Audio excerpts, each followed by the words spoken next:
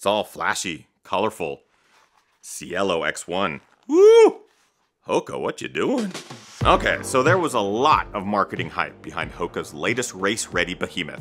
I was buying into that hype, and I could feel the stoke rising with NDAs, embargoes, big media pushes, the whole caboodle.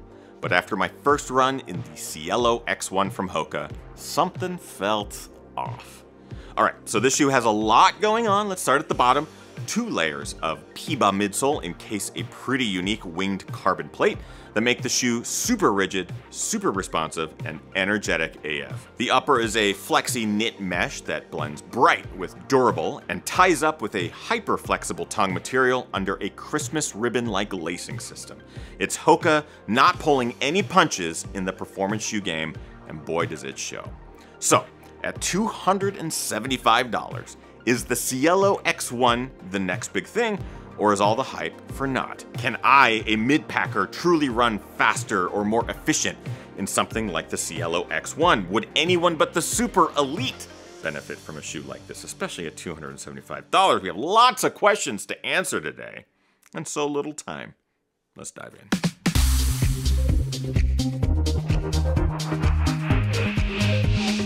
Ginger Runner.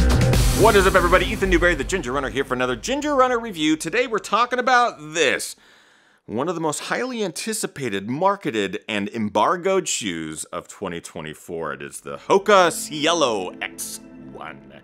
I have to say, sometimes I fall for that stuff, sometimes I don't. I don't think I was falling for it this time. Just a lot of marketing hype. I was very excited to get a pair and try it early before it was dropped and embargoed. Hey, you remember that day on Instagram when every runner in existence was dropping pictures of the Cielo? I did it too. Guilty as charged. There's just so much frickin' hype around this thing. But you know me, I gotta temper those expectations. I gotta kind of keep things real, and that's what we're gonna do in today's review. Of course, a couple things before we dive in. Join the GR crew. It's our running community, supporting one another, doing all the different goals. If you're looking for someone to support you in your next marathon, ultra marathon, trail, road, race, anything, we've got an amazing group of runners from around the world that are just like you, supporting one another. We have a Discord server. We have a great community. We do daily live streams, all that good stuff. Get a hat, get a shirt, blah, blah, blah. Second, this is a review, and the FTC requires that I tell you that this shoe was provided for review by HOKA. I'm under no obligation to say anything positive or negative. I am not financially compensated in any way for anything that I say in this review. All opinions are my own. No one has to approve it. I get to say whatever I want, whenever I want, however I want, and you get to be the first to see it. So pat yourself right here. And without further ado, let's talk about the basics, the things that I like and dislike about the HOKA Cielo X1, starting, as always, with the things that I like. So, propulsive. This thing is a rocket when it comes to propulsion. Energy return because of this PIBA midsole, the carbon plate, and its super unique shape, which is really cool. This shoe just, this is what it does. It launches you forward. I can't promise it makes that noise, but I can promise you I do. It is just a fast shoe, and you feel it underfoot. I mean, just the way that the shoe feels and hits the ground, you get that sense that you need to stay on your forefoot and you need to move forward and you need to get to that finish line, because if you don't, you die. It's just one of those shoes. And that is its huge marketing potential, saving grace, factor, speed. It's got it. Shape. So HOKA has always talked about this like rocker shape and really talked about how their shoes are designed to go fast. I think they've done some things here that are pretty unique even to HOKA. Check out the midsole and outsole. We've got a cutout. Finally, I mean, you've probably already seen this. I realize that now. You've been looking at it the whole time. It's different on the inside. I haven't seen that. There's this great cutout which not only reduces weight, but it also contributes to a little bit of lateral twisting, which does allow for a bit more movement in your foot in a good way, not in like a, it's so sloppy, in a way that wants to move you forward. So I think what they're doing here with the shape of the shoe is super unique and quite fun, especially when you want to pick up the pace. Build quality. So this is something that I haven't always given HOKA credit for. In this case, this shoe is built kind of like a rocket tank. Is that a thing? The outsole is just, you know, kind of a sticky rubber. The carbon plate is built very, very nicely. Very well produced. The midsole, of course, the PIBA midsole is just great, very responsive, very bouncy. The upper material is going to last you a long time. The laces are completely indestructible. So overall, the shoe is built just freaking awesome. So it's gonna last you a long time, which at $275, I would frickin' hope so. That being said, it's not all Dora the Explorer pinatas full of Jolly Ranchers or foot-long churros dipped in caramel sauce. There are a couple of things that I dislike about the HOKA Cielo X1. Let's get to those now. Material choice. Okay, so yeah, it's a durable shoe, and it's built tough, and it's built to last, but almost to a detriment of the shoe itself. Talking about a couple things here.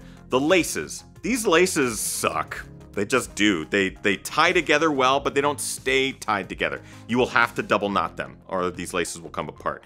The upper material is this sort of knit upper. It's heavy. It absorbs sweat, and it kind of just retains it. Doesn't really dissipate it. I have a major problem with the tongue material. I mean, look how far out I can like stretch this tongue.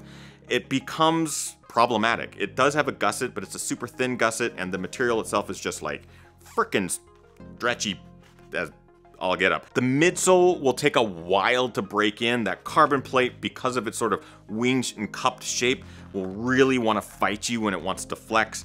There's just a lot of things going on where the material choices in combination make for a shoe that might be a little over the top, which leads me to my next dislike. It's kind of meh. Like, as far as a shoe for $275 is concerned, that's hyped to be like this next coming super rocket shoe, Nike Alpha, eat your heart out, it's just kind of meh. Like, all right, it is what it is. There was nothing really about it that made me go, oh shit, this is it. This is the shoe that I'm gonna wear and rock my next marathon in. It just feels expensive for not a great amount of joy.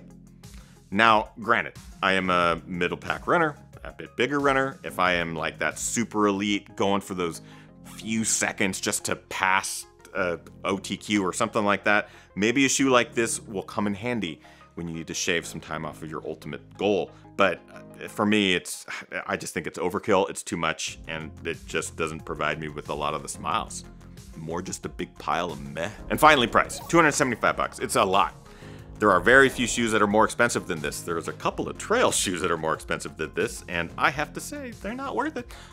So at $275 for like the ultimate elite marathon shoe from HOKA, it's just too much. It's just too much. Okay, but that's it for dislikes. I realize I'm being pretty harsh there, and I try to be as objective as possible. I think I just get caught up in that hype in the marketing, and I go, why? Okay, so let's get a bit more specific in our breakdown. We like to talk about the build quality, the comfort, the fit of a shoe, the price, the looks, all that good stuff. Starting with build quality. So while the shoe is built tough and the materials themselves will last a long time, it's those ingredients, when combined into a recipe, that sort of make for a problem. Comfort, the shoe is comfortable in that it is a shoe designed to go fast, so you do get plenty of propulsive elements. The energy return is phenomenal in the shoe, but when it comes to like the carbon plate and that cushion and that overall feeling of a shoe, I don't know if I'm gonna find a lot of comfort over a long distance in this shoe because it just wants to fight you more than it wants to comfort you. Maybe that's the intent. Maybe the intent of the shoe is to just like get your foot out of it as fast as possible. Get you to the finish line, rip them off, and you have a new PR, something like that. I just don't know if the comfort over the long run is gonna be something that the shoe is gonna be known for. Fit. If you are into a shoe that is more accommodating, this will not necessarily be the shoe for you. I think it is narrow, typical of HOKAs these days. And I think the platform itself is high. It's a high stack, but also narrow. I don't think fit is necessarily a benefit, or overall platform is a benefit because of that fit. And especially trying to get a lockdown through this tongue, which is just annoying, and the laces themselves not really staying tight. Trying to get a lockdown through the midfoot is nearly impossible on a regular basis. It's just a problematic shoe. And moving on to price. What are you doing at $275? It is a lot of money to spend. You might have to sell both kidneys. It might be worth pulling those Pokemon cards out of the basement and seeing if you can get a couple sold on eBay so you can pay for maybe even just one shoe. Can you just get one of these? You gotta get a pair? That's too bad. $275 is a lot, and I would almost say too much. Bringing us finally to looks. I think it is a interesting looking shoe in that it has bright colors. It has some iridescent qualities in that upper and the welded overlays. The reason I like it, I think it sort of looks like a cross between a Seattle Kraken colorway and a Seattle Seahawks colorway. and a Mariners colorway. It's sort of the Seattle sports shoe, if you will. And I have no problem with that. I love Seattle sports. I think the problem is just, you know, when you put them on and you kind of wear it with anything else. They're fine. They're fine. They're fine. Bringing us to our conclusion. So the Cielo X1s are a lot. Not just in price, too much, but in materials, it's a lot. And overall feel and comfort. There's just a lot to handle here. And I don't know if a lot of us need this much. I think for a regular runner like myself, a mid-packer, someone who's just looking to go out there, run as fast as they can, a shoe like this certainly has its benefits by propelling you forward quickly and efficiently. But I think it also is holding you back because, one, you're spending a lot of money and you're not gonna be able to buy yourself lunch after your marathon. But I think there are other shoes that do the job that this shoe does at better price points and at better comfort without sacrificing overall foot comfort and the ability for the shoe to run long and not cause discomfort. So I'm looking at shoes like the Super Comp Elite V4 from New Balance. It is a very comfortable carbon plated shoe that is about $25 less, still 250 bucks. There were certainly carbon-plated shoes from 2023 that I recommended. If you go back and watch my Gear of the Year video, you'll find the links to those and the shout-outs to those. I bet some of those are even on sale now. And if you really want to save some dollars and still get a carbon-plated shoe because you want to feel like you're something, check out Atreyu. Atreyu is a great brand that has a carbon-plated shoe for just over $100. It's fantastic. I love it. I have one back there and I have one over there. And I run in those all the time and I'm like, how do they make this shoe for so little? And how does that compete against the big brands? But it does. And I don't know. I just really enjoy them.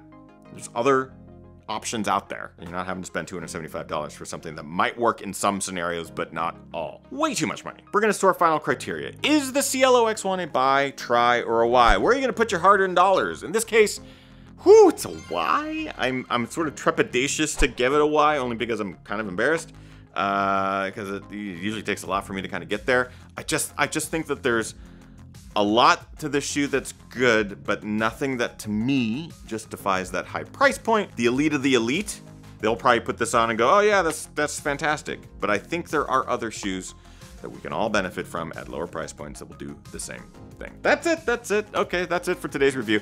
I'm curious about your thoughts on the Cielo X1. Let me know in the comments of this video. Do you like them? Are you getting a pair? You just cancel your order? Are you looking at now buying a pair? I have a link in the description if you want to get them. But yeah, let me know. I'm super curious what the community thinks of shoes like this. Speaking of community, since this review is wrapped up, consider joining the GR crew. It's a great way to support the channel, but also join an amazing group of runners just like yourself from around the world. Super fun. We have a Discord server, daily live streams, all sorts of running related things that we're doing constantly, and we'd love to have you join that community. And it's super cheap. Great perks, all that good stuff. Or get a hat and a shirt, something like that. We appreciate the support. Get out there, train hard, race harder, and party the hardest. I know I am. We'll see you guys next week for more fun. Bye-bye.